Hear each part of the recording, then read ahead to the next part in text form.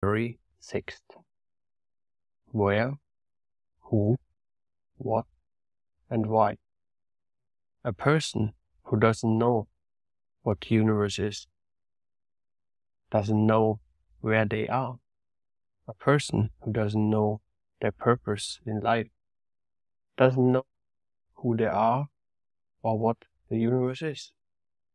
A person who doesn't know any one of these things doesn't know why they are here.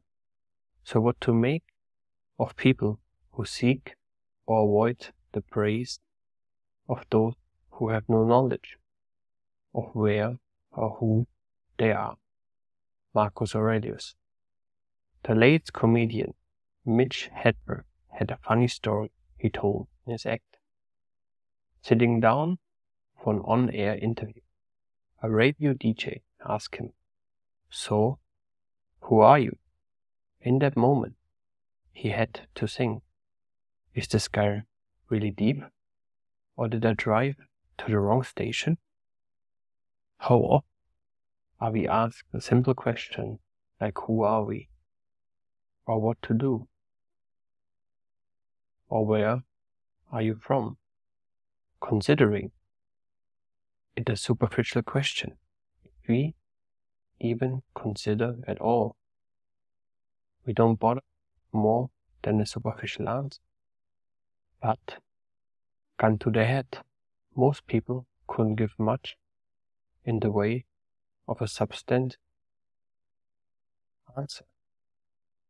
Could you? Have you taken the time to get clarity about who you are and what you stand for?